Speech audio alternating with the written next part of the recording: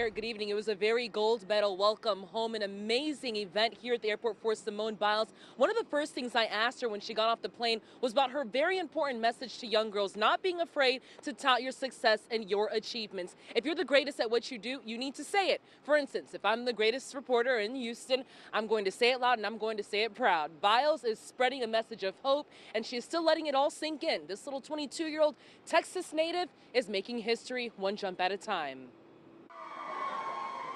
She's here.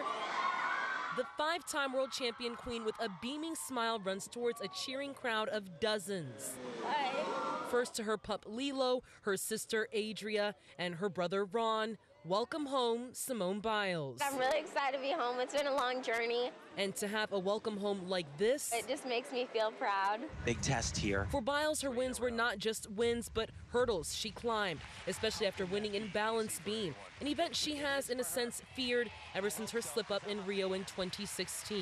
2 flip-flops to a double-double. Nope, just the full in.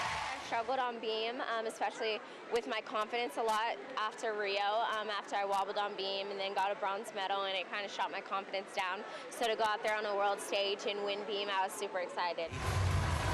That fear undoubtedly overpowered by strength. There is no question here, no hyperbole. Texas native Simone Biles is the greatest gymnast in the history of the sport. The numbers don't lie, and it's okay to acknowledge that, Simone says. If you've mastered your job, say it loud and say it proud. It's not out of cockiness, it's out of pride. A message she hopes will resonate with young girls, especially these special ones standing behind her. I love training with the girls. They always inspire me every single day. I'm Svania Coley, ABC 13 Eyewitness News.